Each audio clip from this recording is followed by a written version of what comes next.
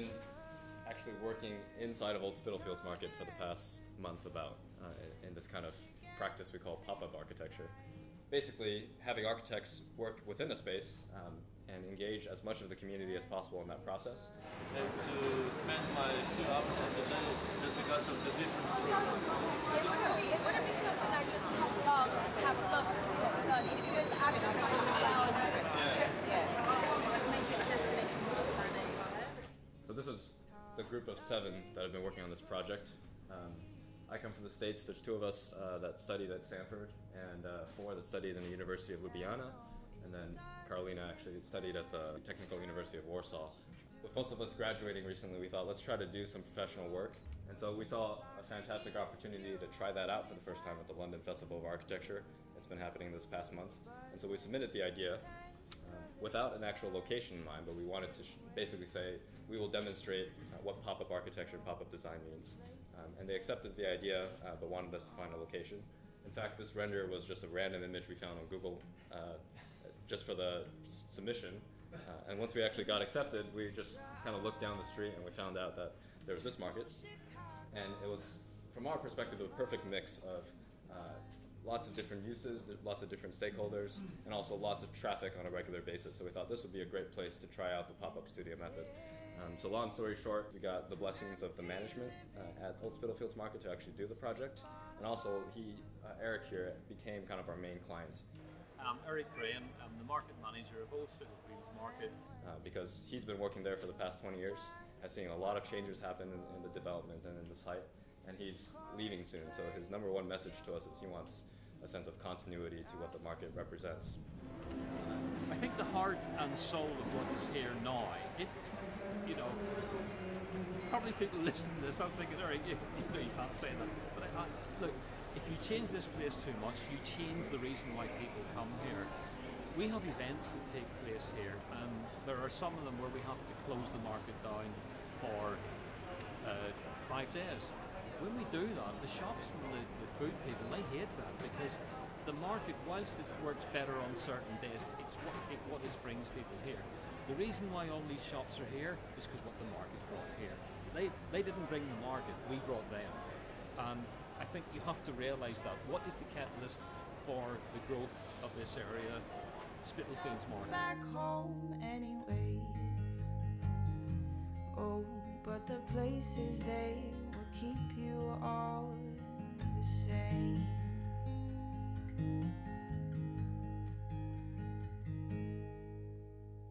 And so that turned into our major objective with the pop-up studio here, is to ask ourselves the question, how do we sustain the market itself for another 20 years? And that involves getting the insights of the whole community, which in our case, for the market, meant the management, the public, and the merchants. My name is Colin, market trader, trading at Old Spitalfields Market since August 2013. We went at this with the view to set up a brand. The Last Stop for the Curious is the name of the business. And we treated very much as a business. As an individual, looking at all the different markets around London, from Petticoat Lane up Brick Lane and that, this one has the most potential.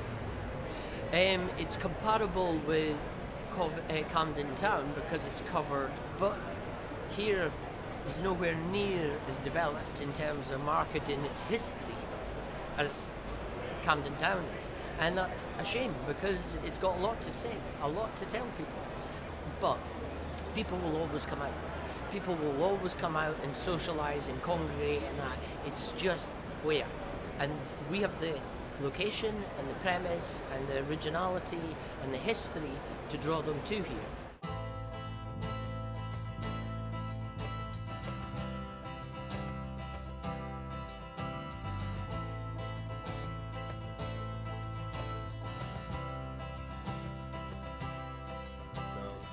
The first thing we wanted to do is just, without disrupting anything about how the market works, just observe as the normal members of the public.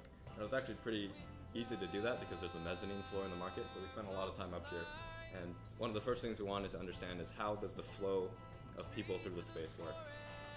And we tried a lot of methods to try to analyze this from a rigorous, almost academic point of view. And we decided that ultimately the best way to understand how people move through the space is to, for about 2 hours at a time, just pick random people as they entered and follow them the entire way through. And it sounds a little creepy, but it was completely anonymous. And the results were actually kind of amazing. Most people spent less than 60 seconds in the market if we were picking at random. And then there were the people that would spend 2 hours and we'd follow them for the whole 2 hours. But this represents mapping all that data onto basically the layout of the market. And in the relative terms, if we extruded this out, this is really what footfall looks like in the market, with the far end closest to Liverpool Street Station being significantly better than especially the center corridors. There were some corridors that didn't get any of the over 100 people that we observed. And so we knew right away that there was a strange disconnect where the merchants all paid the same price for any stall, but at the same time there's such a discrepancy in the actual traffic. We also observed some things on the ground, like the current corridors are right on the column grid, and it's quite a visual obstruction and a circulation obstruction. Lack of public seating, especially during the lunch hours. We saw people actually sitting on staircases. And then the logistics at the end of the day, at the start of the day, of actually moving these stalls. And the current stalls are just metal frames that are panelized, and so they complained about it themselves, kind of work they have to go through. And we did a variety of activities. This was a path study we did to sort of double check the observations we've done, where we asked people to actually tell us where they went through the market. We also did some really interactive polls. The question here was, is there enough public seating in the market? And we got 80-something% saying no. And then once we started actually considering different layouts for the market, we would take them on boards and show all the merchants in the space and get the direct thoughts on that. So that was really an effective way to get feedback. And so we came up to week 3 and 4 and having to now design something and provide a solution. And we knew that the key was finding something that was sustainable and in the mutual interests of the whole community. We noticed that there's a strong flow of people just walking on the outsides, and the inner part of the market is basically completely empty. And in a way, this could be changed. So maybe if we create a program that would fill in this, that would attract people in the middle, people would just flow in all the way through all the paths, and that would make the exposure for all of the merchants a bit better.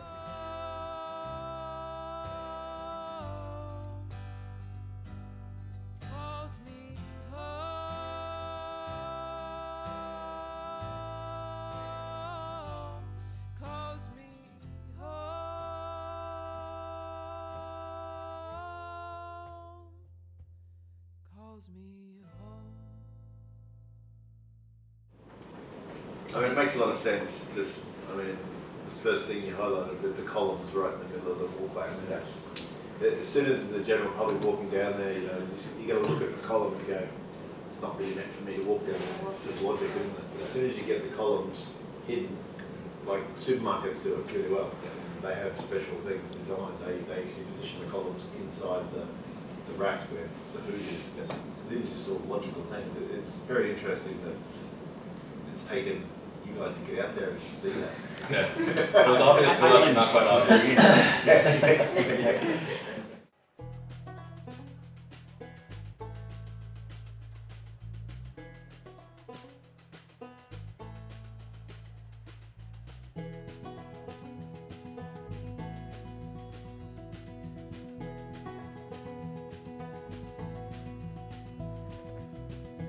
May your minds take you straight, may your compass ever hold true.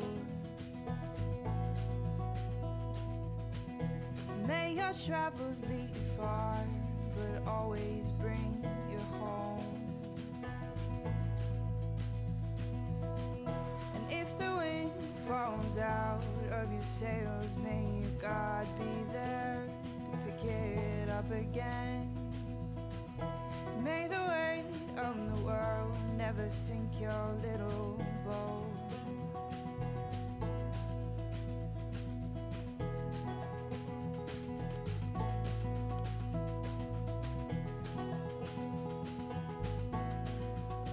Once they understand that it's not just them, that there's a big community and they all have value, then we show how many different insights there are and how many different opinions there are and needs. And that's kind of the community insights we've done here. And then they'll understand, oh, it's not just me, there's many opinions, those opinions matter, and they're all very, very different. Then they get to the point where we are as designers, where our responsibility is to not be selfish, to not be closed-minded, but to think holistically. And in a space like this, the best thing we could do, and the thing we try to do here, is find common ground across all the ideas. We can't please everybody, but we can get down to those core values that really make this place work, and use the built form of spaces and architecture to try to foster that ecosystem to sustain itself. These are the people who are really using this space, and they are capable of giving you very important insights in the whole design process, because usually when architects hide behind the door, they do not consult people so much. And this is a good opportunity to show how architectural studio really works, and that actually we're designing for the people, not for ourselves. Yes, we've kept this new generation coming into this area over the past period, and then there's another generation will come in, and hopefully when I'm not here there'll be even another generation will come in, and they will bring new ideas to the area as well.